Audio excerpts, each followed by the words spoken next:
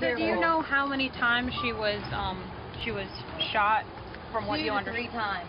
Okay. 2 to 3 times. Where was she shot at?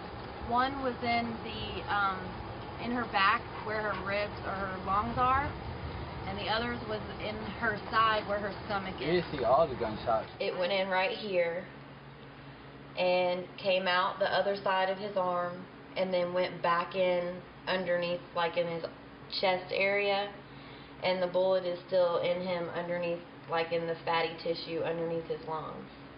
We were sleeping. She heard ruckus going on in the hallway. She woke me up talking about there's police in the hallway there in our house. I don't know. It all happened so fast. She was the first one on the ground. They asked who was in the room, and I was like, me. Who else was in the room? I said, me. I sounded out, came out with my hands on top of my head. They threw me to the ground, put their boot in my back. She jumped up after 3 shots and waved her arms like, no, no, no, stop, stop. But he stayed right here and was firing from over here. And you can see there's blood over there. The dogs were using the bed as shelter, trying to dodge the bullets. And he kept on shooting. I couldn't see them. I didn't know if they were dead all the way or what. All I know is they shot my dog and then they drug us outside and handcuffed us and put us on the curb.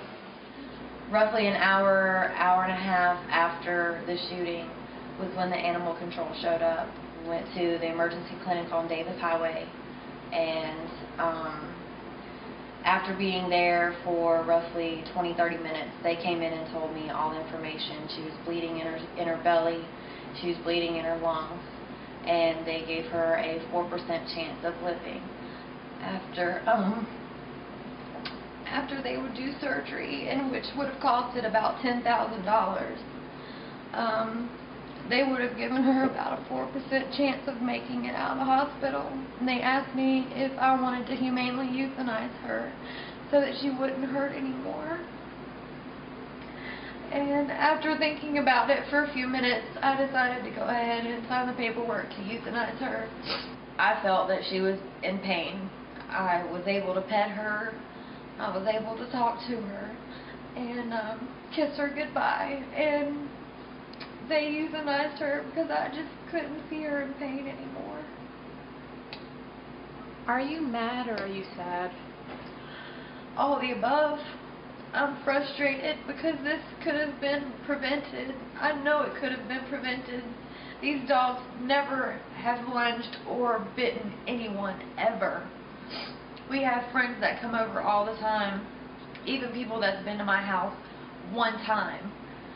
These dogs are sweet dogs. They wag their tail, they greet you, and they are not aggressive. I don't know why it happened. I'm upset. I'm very depressed, not able to sleep or eat right. I feel like my child has died. It's sad.